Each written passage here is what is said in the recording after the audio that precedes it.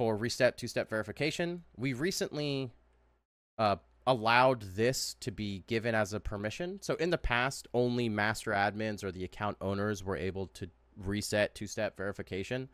So in a scenario where a user needed to reset their two-step account, but the master admin wasn't around, something like that, they're on vacation, they had to call support, and it was a bit of a process for us to reset accounts. Now that permission is tied to a user permission under the manage employees section. So if you give a user the ability to manage employees, then they have the ability on a user to reset the two-step verification.